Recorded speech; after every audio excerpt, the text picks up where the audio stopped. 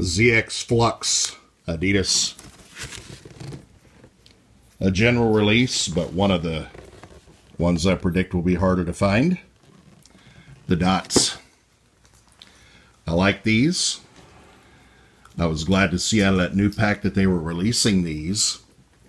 And this has quickly become one of my favorite models of shoes. These are extremely comfortable, and I find myself wearing them most of the time these days.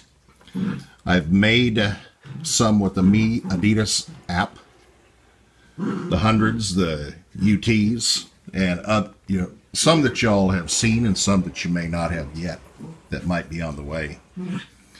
I believe that this process on this shoe and a couple more in the pack are the Me Adidas style, in that they've used that photographic element. It's a soft, sort of a satiny feel to it, all one material, like it is a picture. Yet it's not the same Me Adidas, because those, when you send them your picture, would be a reverse image on one shoe, and these, as you can see, have got a different toe box here and a different toe box here. So while the cloth and the technique of putting them together, I believe, is based upon that Me Adidas look and design, they're not a 180-degree image for the one shoe. So therefore, I know that they're not just as simple as that, just taking a picture and knocking out a GR based upon a simple design of one photo.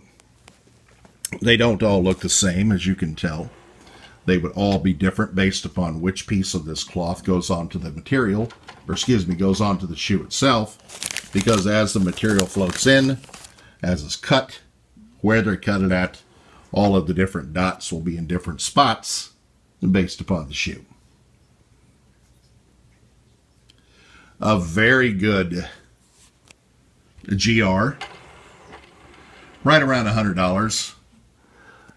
Adidas is doing some good things right now with their superstars and the rest, and I see that this weekend that 50 color superstar pack of Ferrells is going to release. I'm sure there'll be one or two colors that I like and everybody else as well. You give us 50 colors, it's hard not to find something in there you're going to love. Right now, this is a very good shoe. Glad I got it. Glad it just rolled in. I recommend them. I think these are going to be as brilliant and as fun to have and hard to find as those little triangular geometric shapes that were hard to find. They got re-released a couple of times so everybody could have them. Good stuff. Still not happy about the Kanye's. I thought that they were going to make them a little bit more obtainable, like they said.